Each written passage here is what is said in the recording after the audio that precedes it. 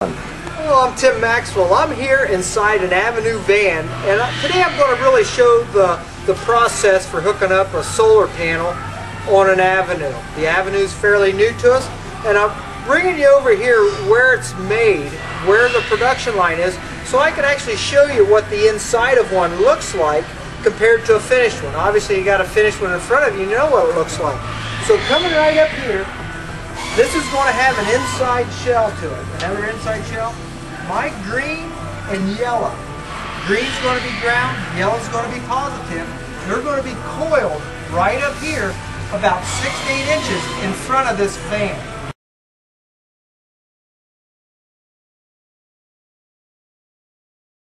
Them wires then are going to run down the ceiling on the curb side, come all the way down, and then they're going to run in the wall down here, out here, and then right back in this area right here. And if I take real close, right here they are. Okay, so there's the other end of it. Just real quick, some of the points that we're going to pick up. This is where we're going to hook up our power, and I'm going to go over this a little bit later. I'm going to hook up my power here, and then my ground lug is over here off to the side. But again, we're going to start on a finished unit now, and we're actually going to tie all this together. So we'll see in a little bit. Okay, now we're across the street, and I actually showed you where the wires are at. Now we're moving over, and we got an Avenue over here. And this is the components that we're going to be talking about, and we're going to be reviewing and installing. This is our 20-watt solar panel. It's actually a Duralite. You can see that this comes with a cigarette plug on the end. We're going to be taking that off. We're not going to be using that. So that's our solar panel. You can see it's wafer thin. It sits right on top of the roof. We'll show you where that's at. Then we have our controller, our charge controller. This is going to get mounted in the back around the positive and negative bus bars. That's going to be located in the back. Next thing we're going to be installing is going to be our Cat fiber communication cable, and that gets connected between the monitor or the display and the controller.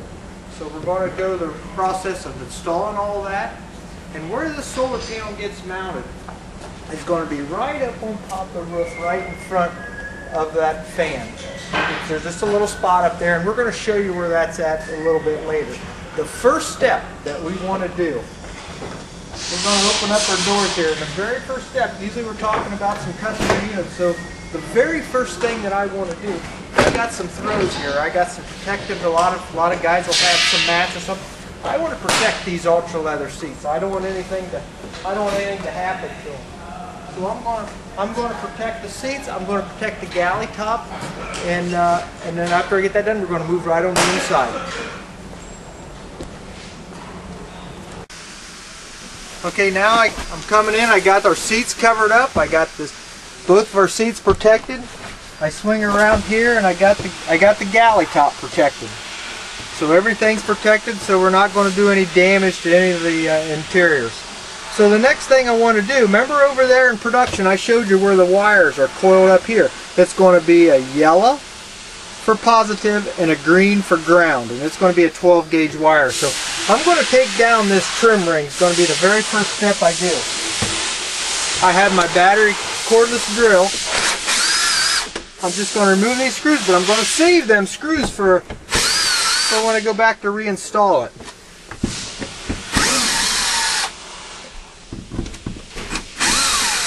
So I'm going to remove them 4 screws, take down the trim ring. I'm going to set the trim ring aside. And then the next thing I want to do, I want to loosen up these screws here for the curtain track. I'm going to take the screws out of there. Now that's just going into the thing, but I want to protect them. I want to protect them, that curtain track. Okay, so the next thing I'm going to do, as we look underneath here, there's going to be a screw here and a screw here, holding this ceiling up to the framework around this vent. There's going to be 2 screws. I'm going to come over here.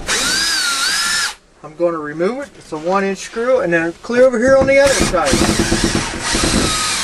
I'm going to remove it. So I got them 2 screws removed. Now I'm able to bend this down ever so slightly and look for them wires.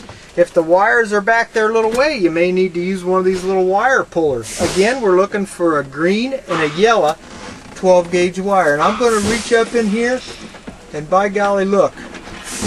Right there they are. So these are the wires that's going to get connected to the solar panel up here. These wires run down through the wall, down through the pillars, and then down underneath the bed. And we're going to hook all that up. So once we got the wires, we'll move on to the next step. Okay, well now we're up on top of the avenue, and the first thing I want to say is I'm on a ladder. I want you to either be very careful, have a spotter down below, and be stable. Don't walk the ladders. Just think of ladder safety, because a lot of guys get hurt on ladders, and I wouldn't want that to happen to anybody. So right up here is our solar panel. I brought it up on top. You notice we got our cord that comes off the back. We got our raise right here, indentation, where our max air sits on. So what I'm going to do, this gets mounted right in there. It's flexible, so we're just going to screw it down right in there. We got a little wire cover that's going to be coming off to the back. We're going to cover up our wires, and we'll go over all that a little bit later. But the very first thing I want to do, I want to make sure that I got this centered up on our divot, just like so. I'm going to set this off to the side. I want to start with a clean surface. And you can see I already got my holes marked. So the first thing I want to do, I want to take some denatured alcohol. Just a little bit. We don't need a lot. Take my denatured alcohol, and I'm just going to wipe down the surface up here. We're going to be using some sealer, and I want that sealer to stick. I'm going to go around my marks where I got it.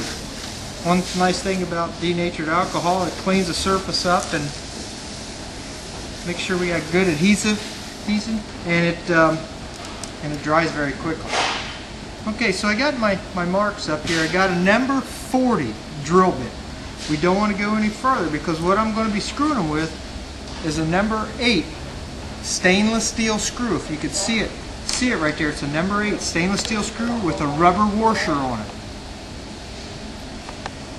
Okay, so it's outlined right there. So I'm going to bring my panel over, set my panel down just like so. I'm going to come to my marks that I got outlined, and I'm going to just drill them.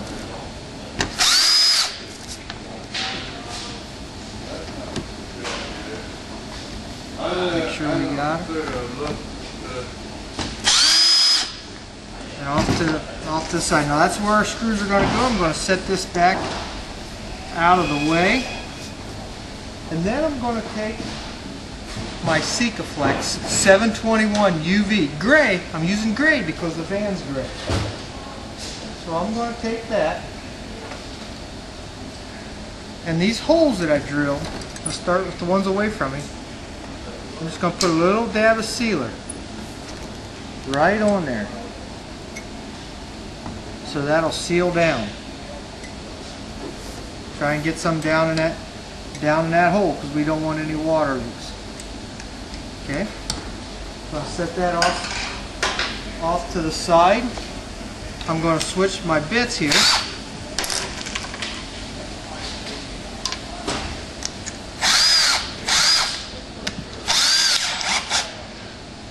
Now I'm ready to screw it down. Just set this on top right where it goes. Line up my holes for my very first one here. And when I screw it down, I'm just going to screw it down till that depresses that washer around. Come over to my next one.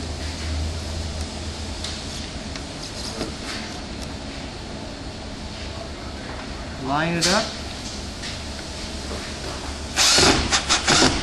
and do the same.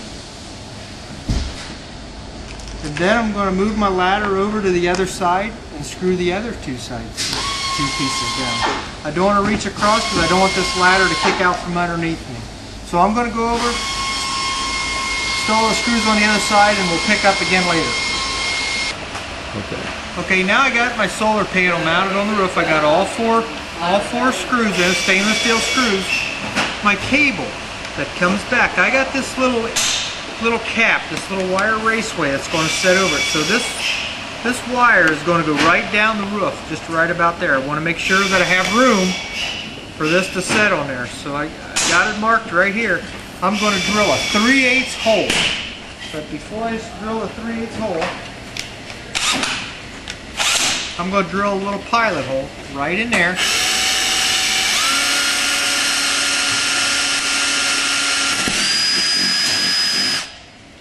After I get that done, then I'm going to come up with my 3/8 drill bit and finish drilling my hole.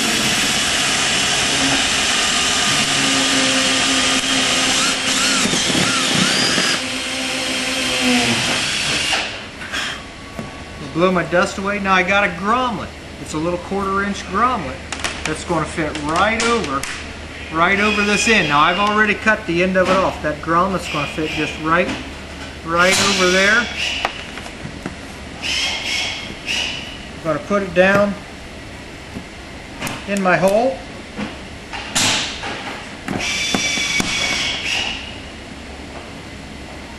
And then I'm going to go on the inside and find my wire. Okay, now I'm coming back on the inside, and I'm just going to lower this down, and I'm going to reach up there, and I'm going to grab my wire.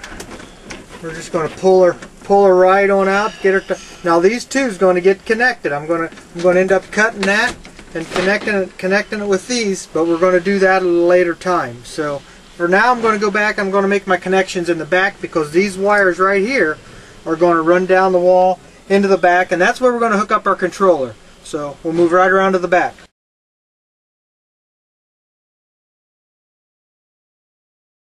Okay, now I'm going to open up the door. We're going to come in the back here, and I've already been back here looking, but I'm going to drop this down. This is going to drop down right in so off to the side here. These are going to be my other two wires, the other ends. Again, green's ground, yellow's positive. The other ends of these are the ones that I was talking about earlier. And then I've already added on to my ground wire. My ground wire is a ground bus clear back here in the back. I've already added on there just to speed things up just a little bit. So I got my ground wire in. The next thing I want to do, I'm coming up underneath here. I have my bus bar. I gotta add in another breaker, a 15 amp breaker. So what I'm going to do, I'm going to take these wires off of here, and I'm going to add that breaker in there. But to do that, I gotta add one of these copper junctions here. I'm going to take my 15 amp breaker. I'm going to put that in right beside it.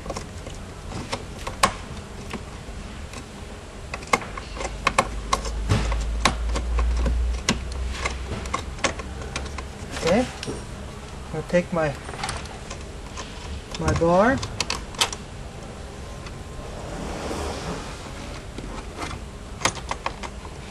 And then I'm going to connect my nuts to hold it in place.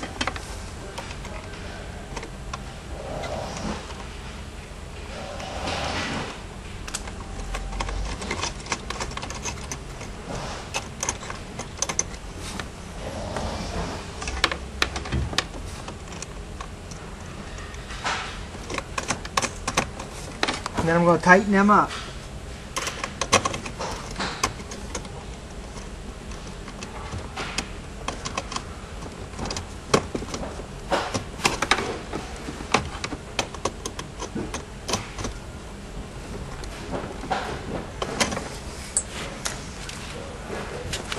Okay, the next step I'm going to do, I'm going to add my controller. My controller is going to get put up on this back wall, spun right around.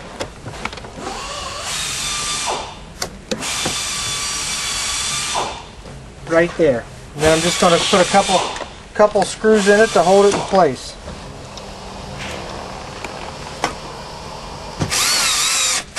I only want to use a 1/2 inch screw here because I'll go all the way through. So here's my controller. Now notice on my controller I have I have 3 wires coming out. This black one's going to be ground. This one is going to be positive after my controller. So if this red one's going to come over here to that breaker that I just installed, this yellow one is going to get hooked up to this yellow one, and then my green's going to get hooked up to ground with this black one that's ground. It all makes sense. We're just going to tie it all together here.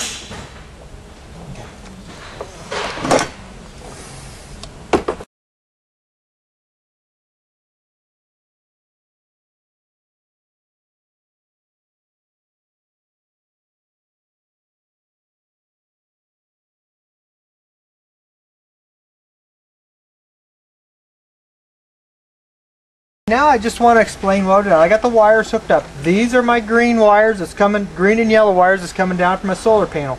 Green's ground, yellow's positive. They're 12 gauge wires. The two's feeding off, okay? The yellow one is going to go to my charger. It's going to be going in. That's power going in from the solar panel. If the charger indicates that the batteries will accept charge, it's going to let juice flow out into this 15 amp breaker that I installed, charging the batteries. Okay, now my ground wires. My ground, I got green's ground. Ground's going to come over. This is it's going to come over into the Scotch lock here. This 14 or 12 gauge white wire is going to my main ground bus bar, and then my black wire is grounding the controller. So all that makes sense. Lays back into there. Now the only thing we have to do now is then install the optional monitor, and it's run by a Cat 5 wire, and we're just going to run it from here over to the galley, and I'll show you how that's done here shortly. Okay, now I'm coming in on the inside of the van, and now I'm going to just cover putting in our display. You know, this display is linked from here to the controller that we put underneath the lounge, and it's connected just for this Cat 5 wire. And this goes right in the monitor. This display goes in the end of the galley, right there, and we're just going to cover routing this wire. So the first thing I want to do is remove the refrigerator. So I'm going to come down here. Now this refrigerator is electric only. It doesn't have any gas, so we don't have to worry about removing some gas.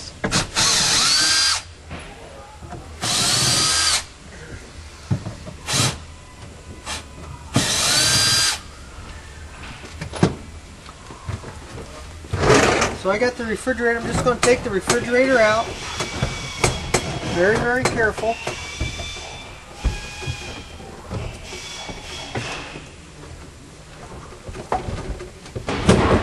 And set it up there. Now once I do that, I'm going to run this Cat 5 wire. So I'm going to start on the outside, fish a wire up through to this cabinet, into here, pull my Cat 5 wire through. This is inside the refrigerator cabinet. Notice I already run a wire up through there where I can grab onto that and pull it back through. I'll show you how that goes here. Okay, now I'm on the back side of the van, and I'm going to just pull that wire through. And here's my Cat 5 wire. Just going to unhook it. And then this wire, Cat 5 wire, comes down and plugs into my controller. So that's plugged in. Now I'm ready to go on the inside and wire up the inside and put my display in. Okay, now I'm on the inside of the van once more, and I'm just going to take my other end of my Cat 5 wire, pull it up through the hole, and I'm going to wire tie all this extra that I got up so it's nice and neat, and I'm just going to plug it in. It gets plugged in right there right at the top.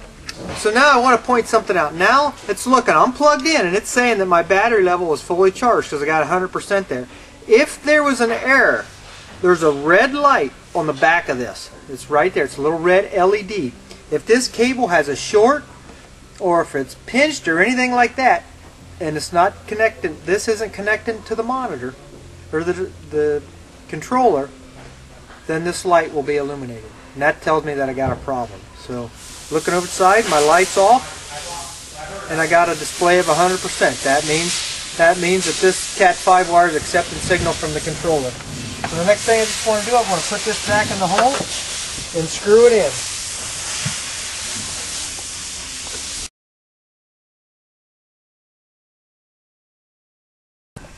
Okay, now we're back on the inside. These are the wires again coming down from the roof, and these are the wires coming up from my controller that we hooked up. And what I want to do, I got a fuse holder. I just got a 10 amp fuse that I'm putting in here, in line. And again, green is ground, yellow is positive. So I got my yellow wire here. We're just going to put one in line, in with the yellow. I'm going to go ahead and I'm going to hook my ground up.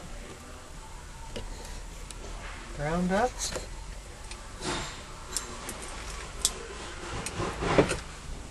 my fuse holder.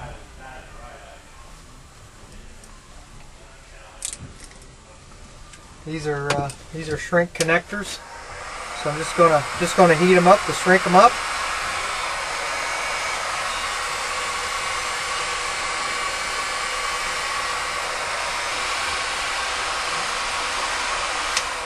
Okay, after I got them done, I'm going to take my wires, I'm going to put them in the wall. But now I want to make sure that they're not catching on anything, and there's plenty of room for them back there. I'm just going to slide them into that cavity. And I already have a 10 amp style fuse installed in there. So I'm going to slide them back in the cavity. I got my wires over here. So that is all done. Now I can start to put up my shroud and all my other things. So I'm going to go ahead and I'm going to put my screws back into here, put this all up, and this part will be done.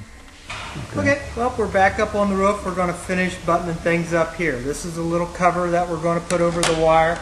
We got our 12-volt wires going back down through. But again, the first thing I want to do before I go any further, I want to prep this. I got a little bit of denatured alcohol on this rag. We're going to wipe that around just to make sure that that's got good connection.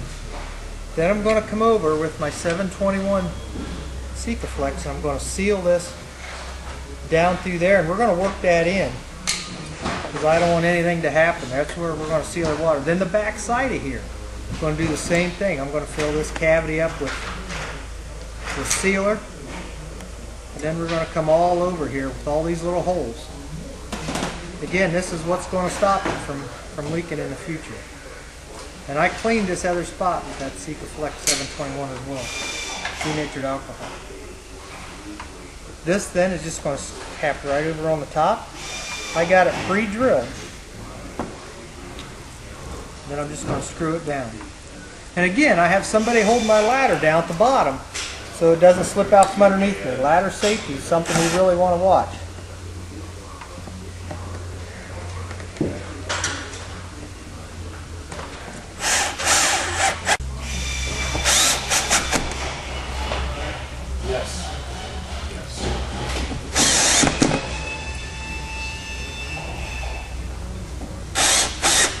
And again, I got somebody holding my ladder, so I don't fly off of it.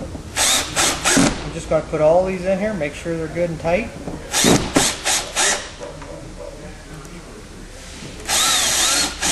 And I pre-drilled them with a number 40 bit. We're just going into fiberglass here, so we want to make sure we don't strip them out.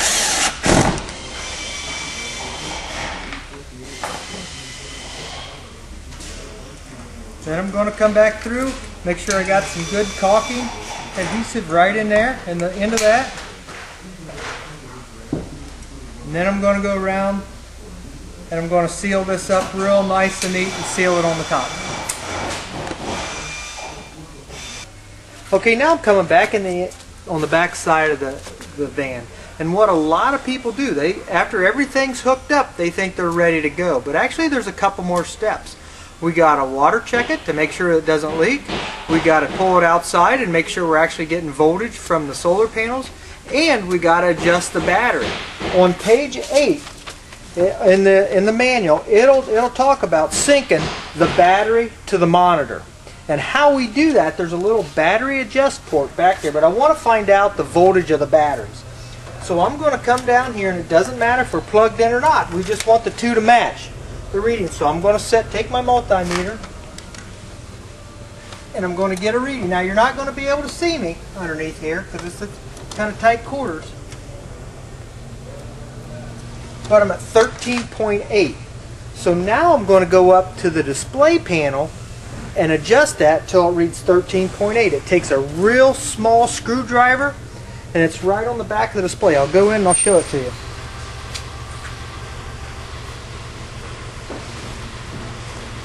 Again, on the front side, I take my monitor loose on the back, and it's going to be right here. It's on a little blue disc, and I'm just going to dial that till it reads. My battery voltage reaches 13.8. Right now it reads 13.5.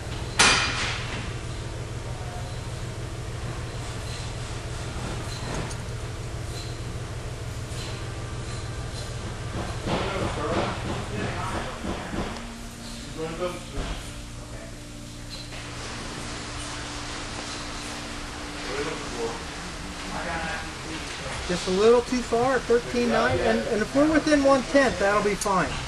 13.8. So now this matches the battery voltage. I'm going to go ahead and I'm going to put this back in. We're going to pull the van outside, verify that we got power, and then we're going to spray water on it to make sure the solar panel doesn't leak. I'll see you in a little bit.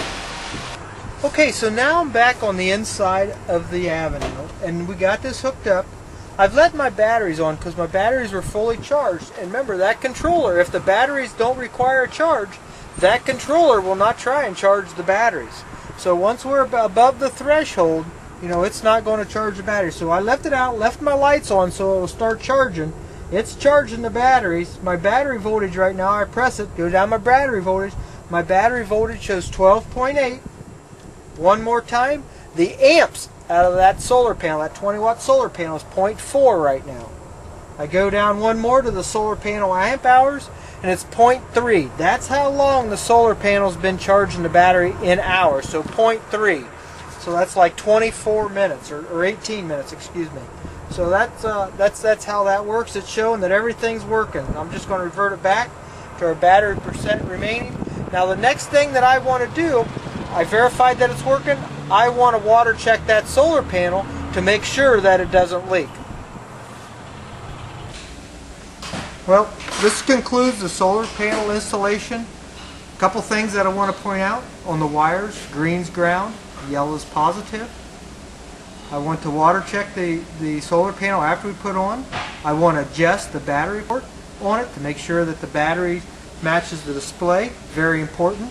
And then also want to clean the unit. So there's several things that we want to do, protect everything. But hope you found this helpful, and I'll see you sometime down the road.